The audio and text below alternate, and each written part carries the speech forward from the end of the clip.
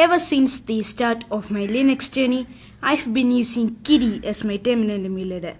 Kitty is this really cool terminal emulator with all of these features, right? And I've been using it for a very long time. And today I decided to switch to Alacritty as my main terminal emulator. And today I'm just going to go through the reasons why I switched to it, as well as my experience with Alacritty. So starting with what is Kitty. So I'm just going to go through a brief overview of Kitty. Kitty is this really powerful terminal emulator that has all of these cool features, right?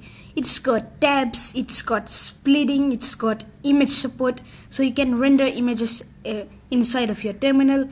It's got all of that, and Alacritty is a way more simple terminal, right? And it's also very fast. Alacritty is probably the fastest terminal emulator that I have ever used, aside from ST or Simple Terminal. I'll talk about that later. Now, I've tried a collection of terminal emulators. I've tried that ghosting thing. I have tried ST, and I've also tried some other ones that I can't really remember. Stuff like Western. Yeah, I remember using Western. And Alacritty is the only one that fits me best because it's the only features that I want in Alacritty, right? So I don't want image support. And Alacritty also has this thing where if I make my window transparent, then it actually works properly with Tmux. Now, Kitty actually doesn't work well with Tmux at all. There's lots of problems with some key bindings, and also when you make your Kitty window transparent, then this Tmux bar will also become transparent, and it will look weird because some parts are not going to be transparent.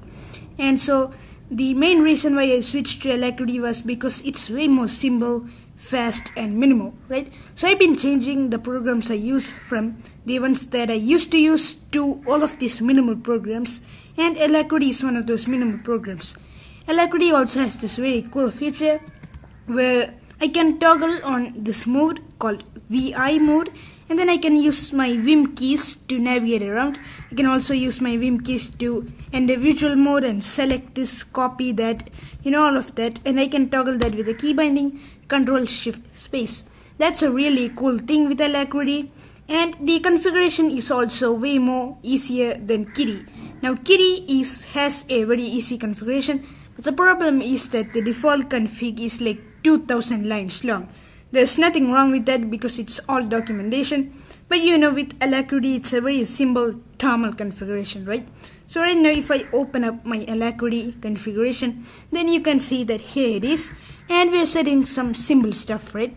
So first you've got your colors, which are all very simple to set. You just set these colors, and instead of a traditional format where you have like color 0, color 2, color 3, it actually has these names, right? It has black, red, green, and that's really useful because now I know which color is which. With stuff like color 4, color 2, you have to memorize, color 2 is green, right? You have to memorize stuff like that.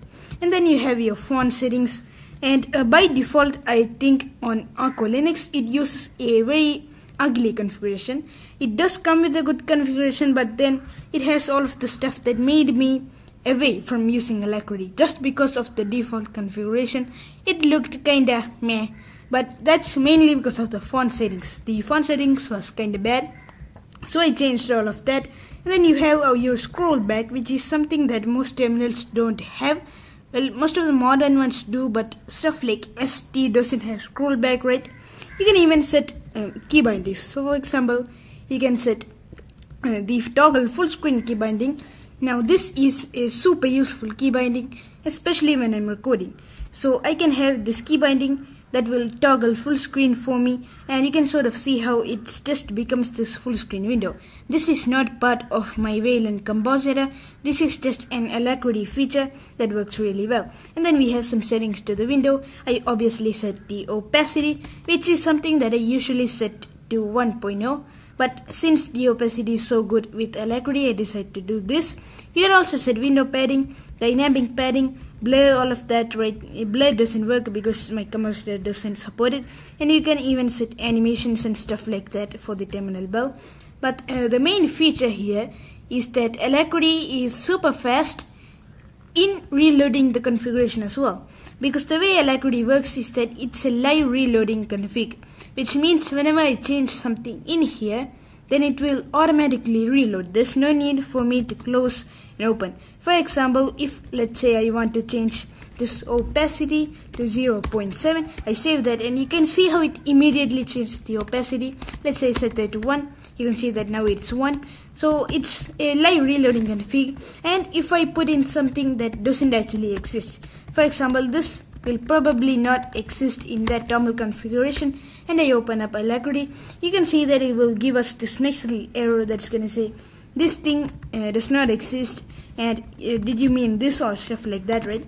And terminal is very easy to configure. You also have the Alacritty website which documents every single thing on Alacritty, right? So it's got the configuration, it's also got the install instructions, right?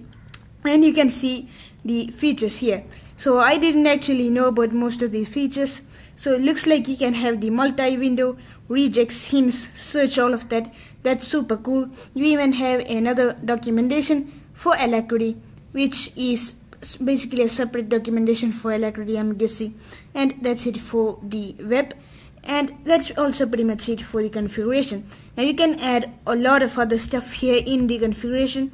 You can add like the cursor customization, you can customize your cursor, all of that. And Alacritty is pretty cool terminal, right? It's super simple, it's super minimal, and I love it. So my experience with Alacritty has been very great. There hasn't been any sort of problems or bugs that I've been experiencing. Anyways, that's it for this video, and see you later.